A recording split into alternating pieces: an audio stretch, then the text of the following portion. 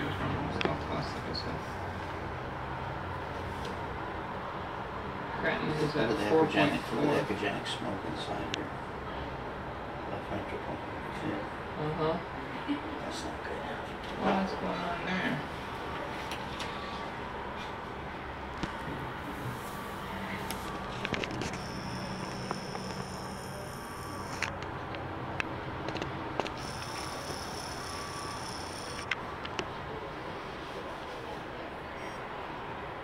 Calcium is normal.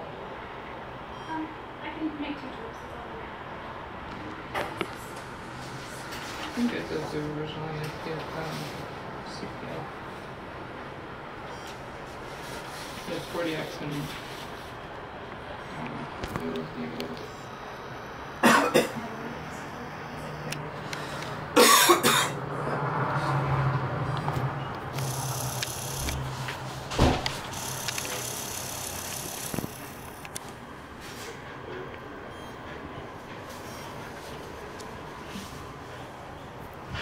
She didn't have high blood pressure at the we started her on Malifor on Saturday or Sunday, yes. Overnight, Saturday night they started Malifor. How much does she weigh?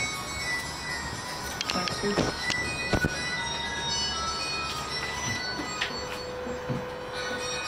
There you go. No. No, my phone's in the exam room. I think. Yeah, it's not here.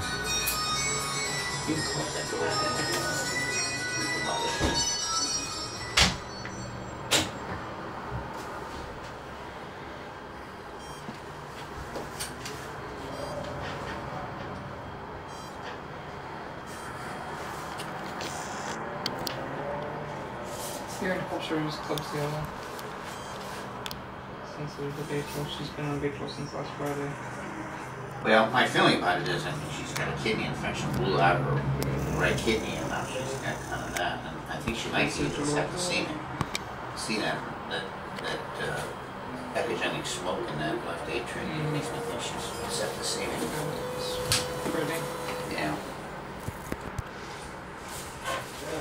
She was on IV Baytril and IV ampicillin for the first 3 days, and then just IV Baytril.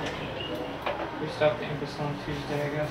So 4 days in IV Baytril, IV ampicillin.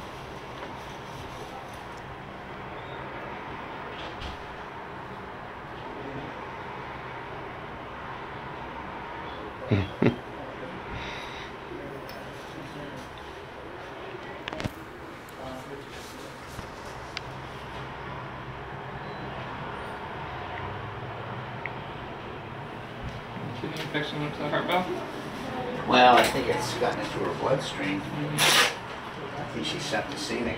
Seeing that echogenic smoke from each one of the lights for septic blood. Let me see what. I'm sorry, how much did you say she weighed? 22.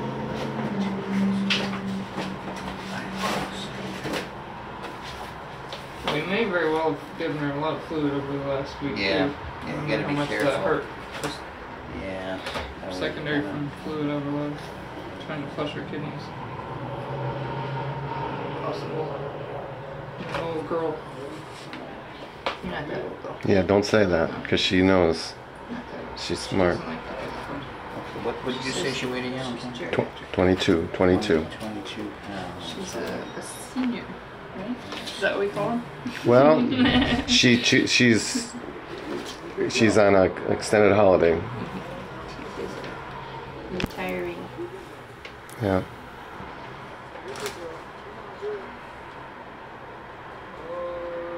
Yeah, she's going into heart failure. She's got a huge heart. The measurements are high. Very high. Normal 22-pound doggy should be 2.8. She's at 4.25. The heart should really be it's gargantuan. Yeah. 22, 1.7. And she's at 2.27. Her systolic one is 28. Fracture shortage is kind of poor. So I would be very careful with the fluids. Vet med. Yeah, I would get her on some bed med. Can't really give her Lasix. No, don't give her any Lasix. But be careful with the fluids. But she's got a totally blown out height in her throat. She's got a kidney infection. blew out her left kidney. I'm sorry, her right kidney. Her left kidney's kind of working now, and I think it's gotten into her bloodstream because she's got that echogenic smoke. What that is, what that tells me is that there's high cellularity, and her urine is hemo concentrated with probably cells, no different, and white cells and stuff, and so it shows up as echogenic smoke. It shows up as flocculent. In cats, it's usually different. That usually an impending clot, but in dogs, it's usually a sign of septicemia. So she's septic, and her heart's big, and she may have some form of cardiomyopathy going on as well. I mean, it's big, so I have to be careful with the fluids. Yeah, you can't really put her on any fluids anymore. What diet did you have her on before you got her here? What type of diet was it? She was on a Blue Buffalo Senior soft with Blue Buffalo. The Blue Buffalo grain-free diet.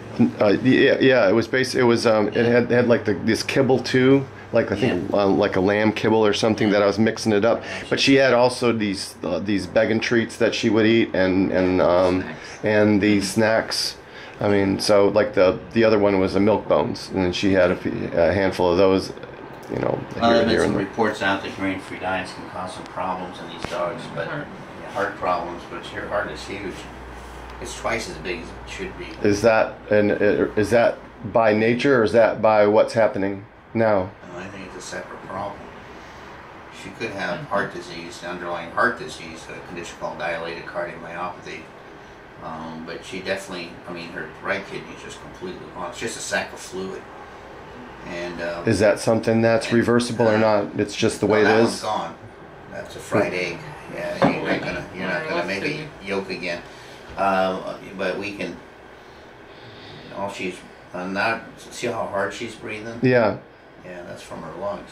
Probably, if you take a chest X-ray, I'm sure her lungs will be full of fluid too. I don't see any pleural effusion, but we got to be so careful about her. So maybe don't give fluids anymore. Yeah, I wouldn't.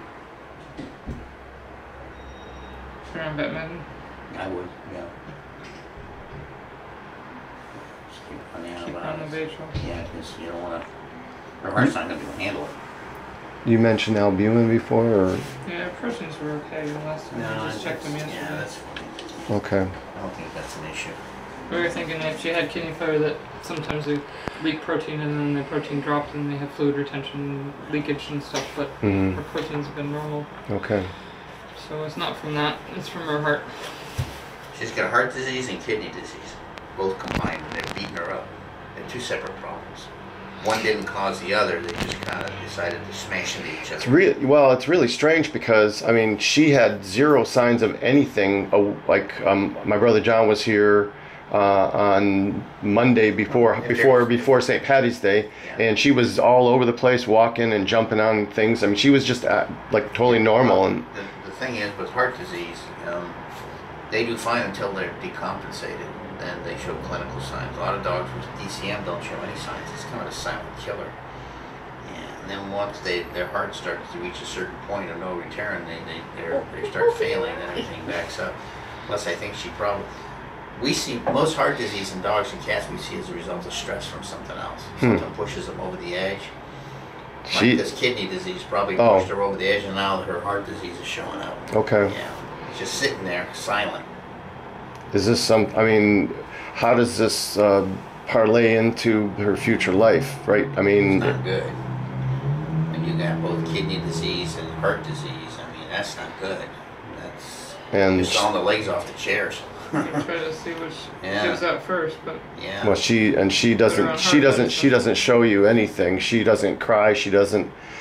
She won't show her emotions at all. She just will deal with